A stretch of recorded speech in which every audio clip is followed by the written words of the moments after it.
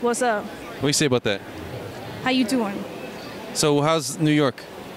New York, yeah, it's doing well. I heard they've got good pizza. Yes, actually, that's kind of what we're known for. Pizza, bagels, donuts. How's pretty much the wings? All the fattening things. How's the nachos? Just as spicy as ever. They got good Tex-Mex? Tex-Mex, yeah, we got everything. What about a steak? You want to get a good steak, where would you go? You're asking the wrong person. I'm actually a vegan. She's a vegan, y'all.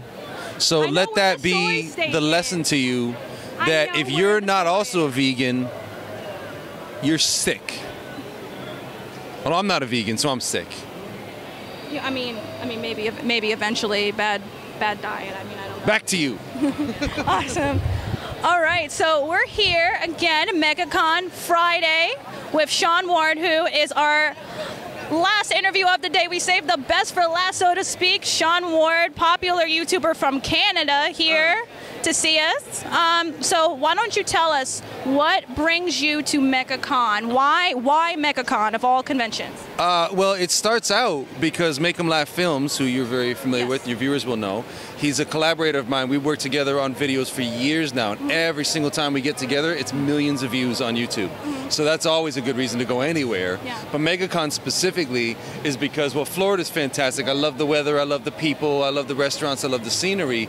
But you come to MegaCon and it's like the costumes and the enthusiasm are like at a whole other level. Even other big cons that I've been to that are about the size of MegaCon. Yeah. MegaCon's just got its own unique flavor to it. I've been to LA, Chicago, Toronto, it's all over the place, all these different conventions.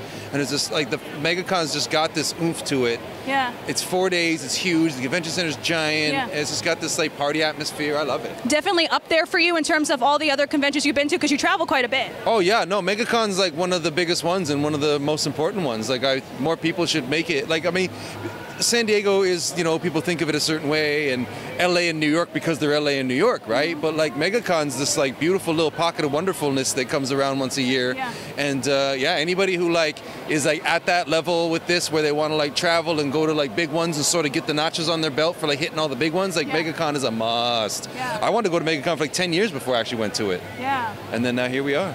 Awesome. So for those of you, the one or two people out there maybe who don't know who you are, why don't you describe what it is that you do in your YouTube video? Well, if you couldn't tell from the makeup on my face, me and my friends dress up like superheroes and make superhero parody videos. So what started out as like kind of more street pranky kind of stuff, like get Spider-Man and Green Goblin go out in the street and just sort of like freak out normal people with Spider-Man battle happening.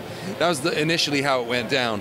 But the level of production value has been slowly going up and up and up over the years to the point where now we've got like our own dedicated studio and a lot of green screen effects, and we do like the videos that are doing the best now is when we do like the epic parody movies. Yeah. So Infinity War, Black Panther, like the big Marvel DC movies that come out, we get everybody together and do like a big like 10 to 12 minute version of like our parody version of it. And those are the ones that are doing really great right now. And that's fantastic for me because those are the videos I've wanted to make like literally since I was a kid. Yeah. Before even there was YouTube, right? When it's just like, oh, I want to get a camcorder and make my funny like Batman movie that I want to get on.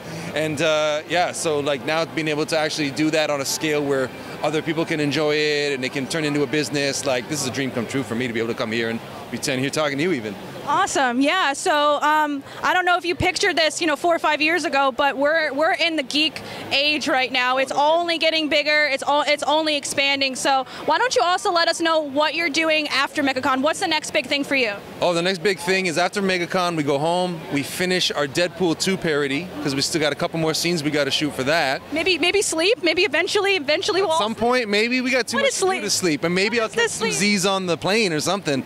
Sleep a few hours at night. But yeah, we're basically getting home, right back into the studio, right into the next Deadpool 2, the parody video. We got some other big videos coming down the pike, and we got a Han Solo parody, a Ant-Man parody, just videos. Also, I've talked my way into producing a horror film, so that's happening. I've got a music project that's coming out in August.